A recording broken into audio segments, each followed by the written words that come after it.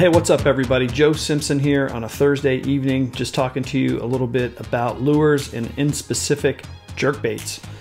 Had some recent luck here with jerkbaits fishing at a local pond, and I wanted to talk about my jerkbait lineup. And it feels weird to say jerkbait. Jerkbait basically is a stick bait. I'll just show you kind of a generic one here.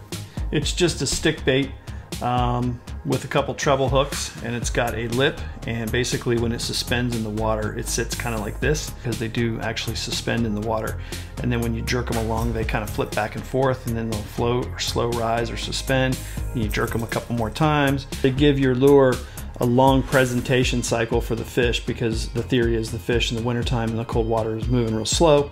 So you put the jerkbait out there and you twitch it and jerk it and leave it there for them, and it seems to work. It did last week for me. But there's quite a bit of difference in all the different jerkbaits out there. The one that I used last week that worked well for me was the Matsuo, and it's called the Phantom Minnow. I couldn't find any of these on the Matsuo site because I don't think they make them anymore. I think they've replaced them with a new model. And I went on eBay and was able to find quite a few. So if you want to go out and look for these, I would say eBay is your best bet, because Amazon didn't have any. This particular one is about 3.5 inches. It's got kind of a flat body profile, and they come in various colors. This one has chartreuse and red on it, which I really like. And it has a white, and it's a matte color. This one kind of has like a hollow, translucent body, which will be better maybe in clear water, but it really just depends on what the fish want and what you're doing. The reason I liked that lure was because it really suspended well. Now there's all these different tricks and tips on the internet on how to get your lures to suspend and act properly in the water. I think the goal of any jerkbait is to get down to the depth that you want it and keep it there, because that's going to be where the fish are going to be biting at.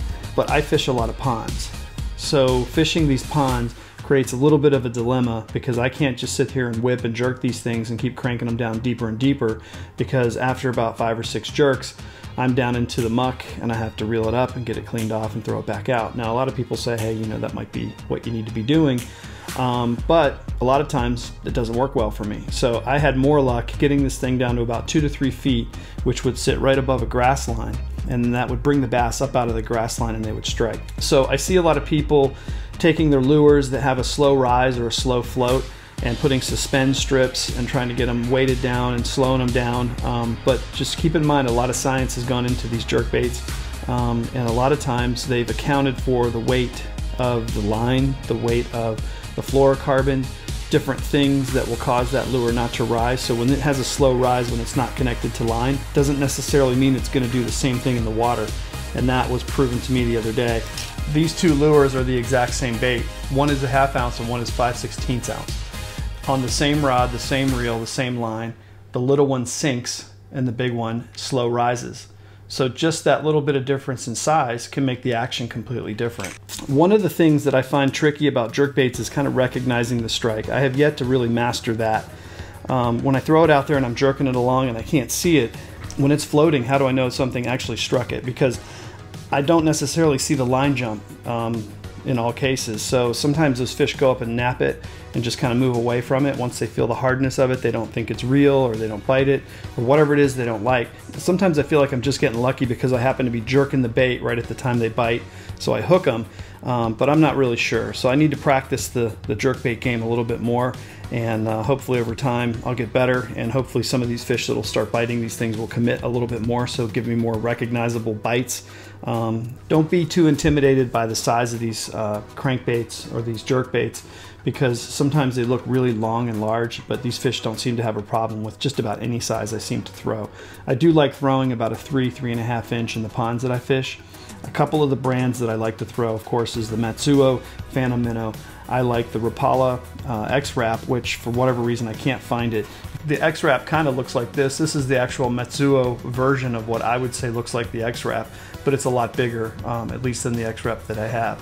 But this one, I haven't even swam yet. I have no idea what depth it swims at. All these lures have different ratings, like the smaller Matsuos say 1 to 8 feet, which is kind of a wide range, but it really depends on, like, when you cast these things out. The first thing you do is you crank it a couple times and it works down to a depth that you want.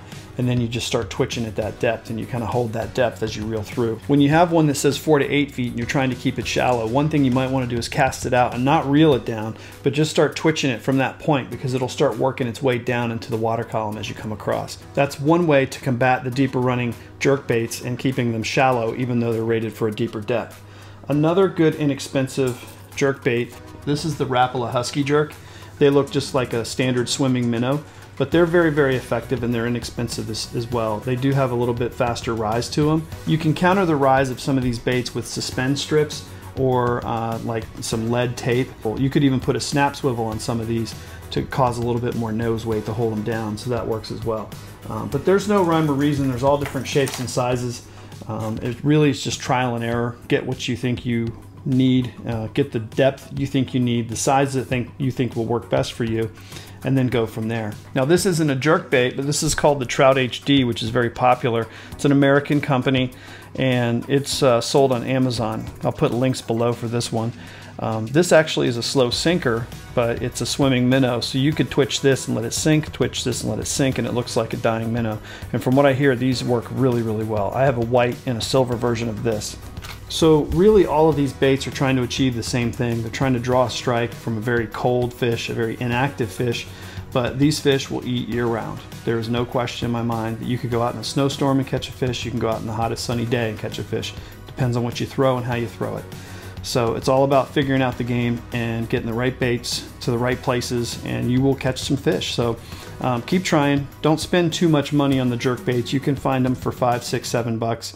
Go over to Walmart, and if you're near an Ollie's, I hear that the Ollie sells some baits and stuff for pretty cheap. And don't forget Dick's and Cabela's, and of course Amazon and all the online stuff. So anyway, give it a shot. Try some jerk baits. I highly recommend them. I think the jerk baits would produce fish in the wintertime for just about anybody anywhere, but really you can't go wrong. I would just start with a medium size 3.5 inch, maybe 5/16 ounce. Stay with simple colors, light and dark at first, maybe white and black, and then try some of those shiny ones and then some of the translucent ones and see which ones work the best and go from there. But I hope to get these out this weekend and maybe catch a couple fish. I'll let you guys know how it goes, and I'll be in touch.